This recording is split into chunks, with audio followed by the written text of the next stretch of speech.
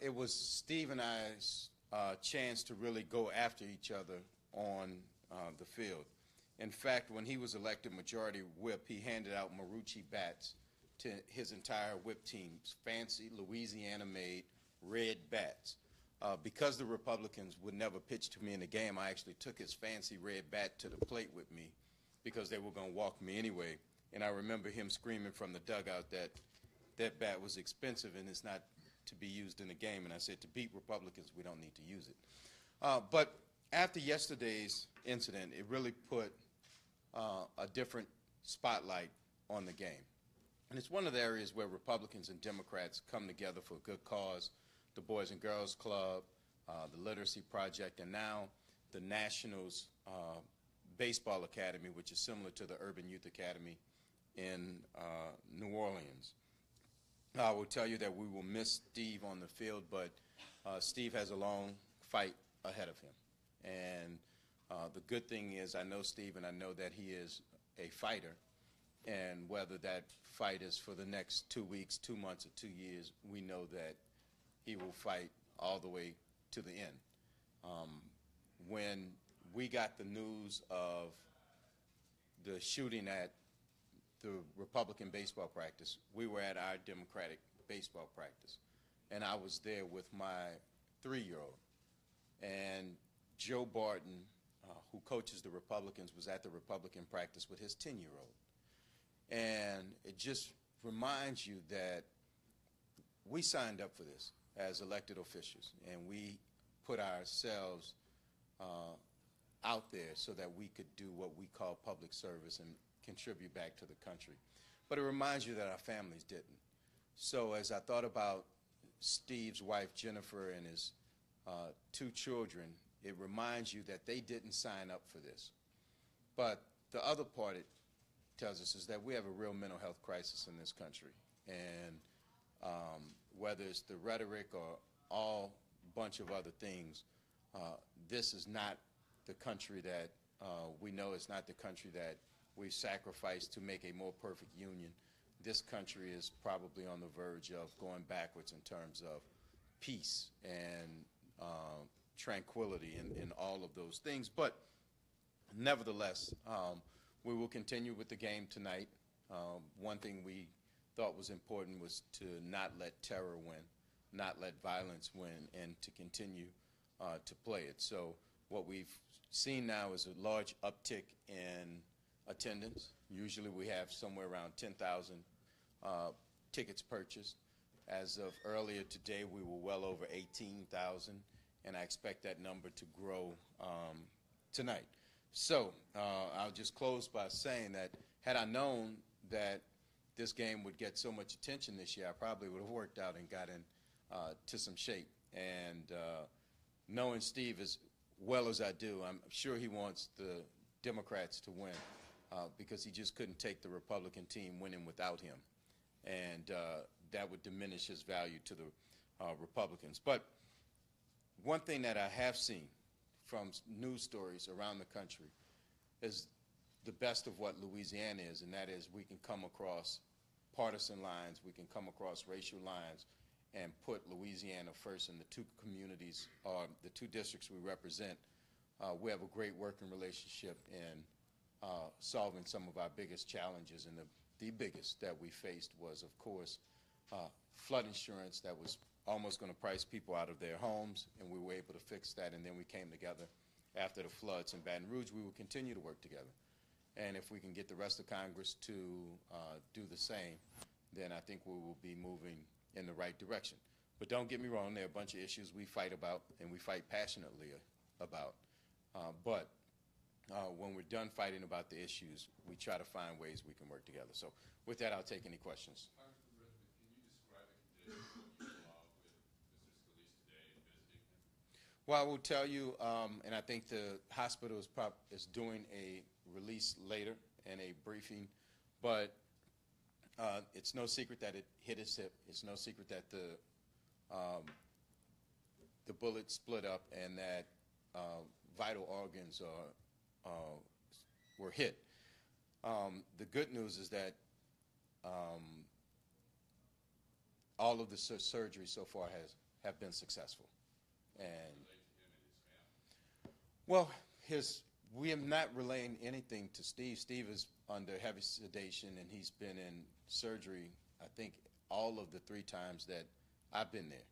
So his wife, Jennifer, of course, flew up yesterday afternoon when it happened, and she was scheduled to come up anyway for the game.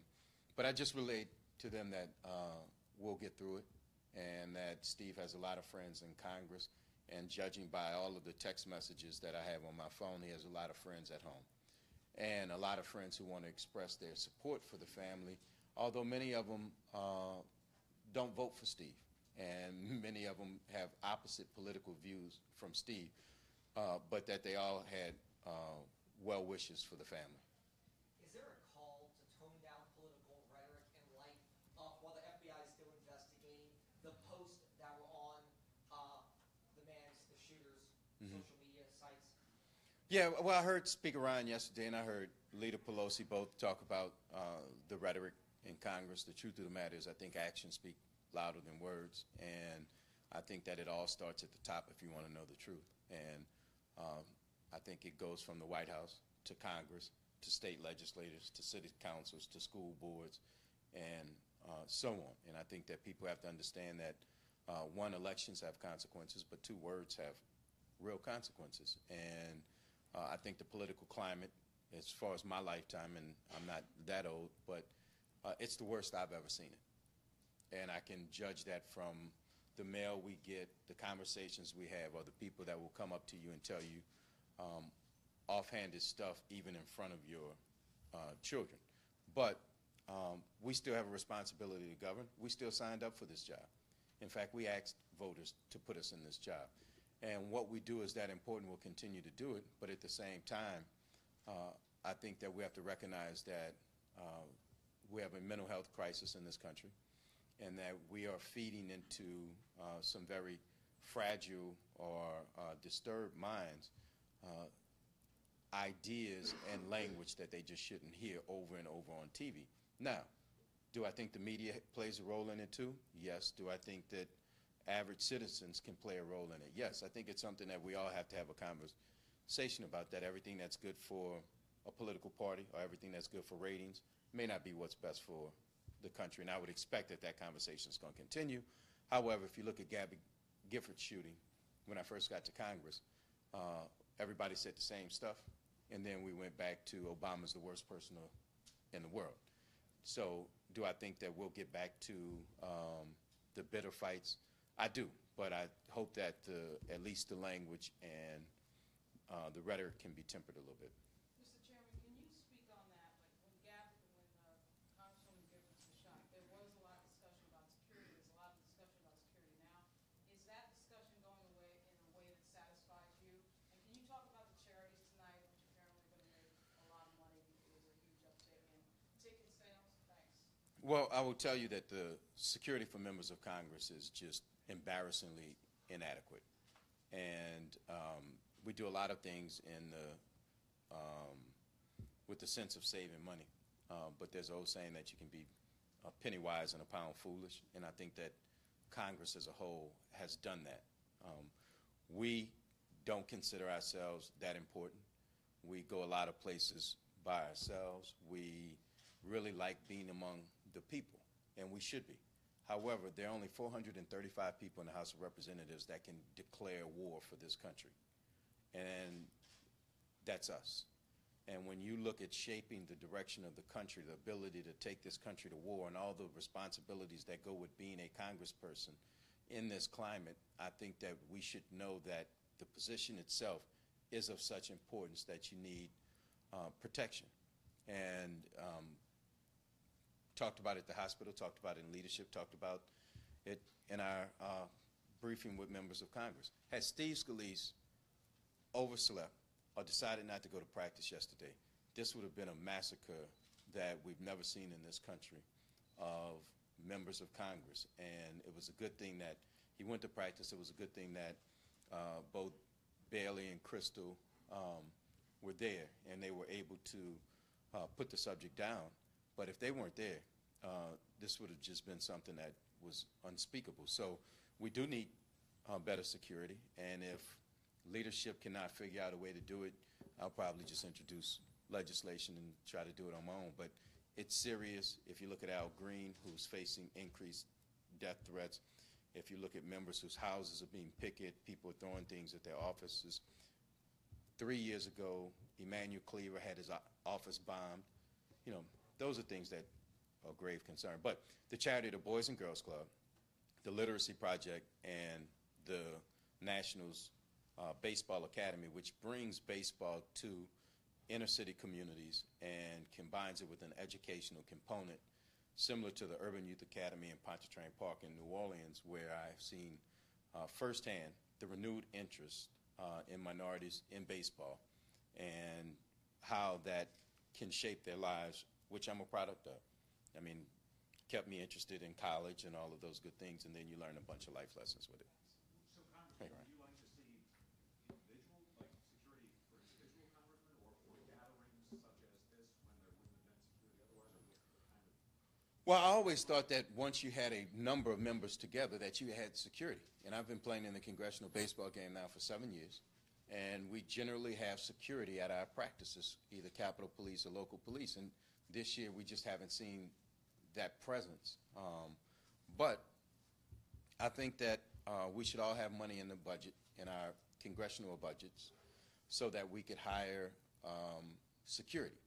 And just remember this, if you have a town hall and the person wants to do you harm, there are also hundreds or thousands of constituents that are there that could be harmed also. So we may be most times the intended target, but it's about our safety, but it's also about the safety of our constituents that we deal with. And if you just look at yesterday's incident, you saw stray bullets that hit anywhere from, I think it was the YMCA to cars and houses. So I just think that we have to, as Congress, it's a cost of doing business expense, just like after 9/11 we created TSA, and now we do so much cybersecurity that we dedicate billions and billions of dollars to keep bad people from hacking either .com or .gov world. I think that we have to add a new line item expense for safety of House members. And Senate members already have the ability and the budget to protect themselves, and a lot of them have security. Congressman, you talked about Louisiana. I know the delegation is pretty tight. Mhm. So what is the delegation doing together to rally around the congressman, and what kind of impact will it have, not to have him here to fight flood insurance or all those other important Louisiana issues? Well, I think he has a long fight to get back to his physical self, but I don't think his voice will be muted long. I really don't. And I think that he will be able to advocate and for Louisiana in the near future. The Louisiana delegation really rallied around each other, former members, current members. So I've gotten texts from Cleo Fields to Wendy Vitter, all expressing support and really just showcasing the unity that we've had before. But I know that Bob Livingston has expressed and reached out, and all of the members of the current congressional delegation. But it's a close-knit family, and it should be that way in Louisiana. And I often have to remind my colleagues in Louisiana, and especially the local legislature, that Louisiana needs are too great to be partisan. We're almost last in education, first in poverty, last in health outcomes. And if you look at everything that's bad, we're number one. And if you look at everything that's good, we're almost last. And so when you represent a state that has that many challenges, not to mention our fragile infrastructure and the fact that we need levee protection and excellent water control and drainage, we don't have the luxury to be partisan because we need too much and the people who rely on us need too much. So this is just a continued reminder of how close we are and how close we have to continue to be, because at the end of the day, there's 4 million people in Louisiana relying on all of us to get stuff done. Just about the game tonight, do you think, just sort of considering the circumstances, that competitive edge that we've seen, for the past few No. I think you will see a very partisan game where we go at it. I know Steve would have it no other way, and that's what the game always is. But after the game, the two sides get together and we have a reception and we celebrate how much money we raised. Unfortunately, last year was the first time we lost since I've been here, and we just want to make sure we get the natural order of things established back right, which is us winning and them losing. Sort of along those lines, I know your arm was hurt last year a little bit. Is it better? How's it feel this year? It's better than last year. I mean, anything was better than the performance last year. The sit-in didn't help, but it's had another year to heal and get a little bit stronger. So I would suspect I'm going to do better than I did last year, and I would suspect I'm going to do good enough to win. I don't think I'm going to dominate, but I think I can squeak out a win. Can you talk about sort of what was going through your mind when you got the news first? Well, when we got the news, we were still trying to decide if it was an attack on just the Republicans or whether we were next targets. So Capitol Police alerted us. They were there. They made us hunker down in the dugout. They stood out until more security and Capitol Police and Gallaudet Police and D.C. Police could get there, and then it was so that they could get us out of there. So the first thing was, you know, we were, of course, getting texts and watching what happened at the Republicans, but we were also aware of that we were still out there and that we didn't know if it was one person was going to attack them, one was going to attack us. So it was nerve-wracking, and we had concern for our colleagues, but at the same time, we just didn't know what space we were in. And then I was out there with a 3-year-old, so it made it just a little bit more challenging. And it reminds you of how vulnerable you can be at certain times. So with that, let me just thank everybody for coming out, and I know that I see all of my wonderful local media here, and I hope you all get a chance to come out to the game and enjoy the game. And I know it's under very bad circumstances, but the one thing I do know, and Steve and I just took a trip overseas together with our families, and my wife reminded me that 90% of Steve and I's conversation was about this baseball game. And to the extent that people think that this is just a game, they're wrong.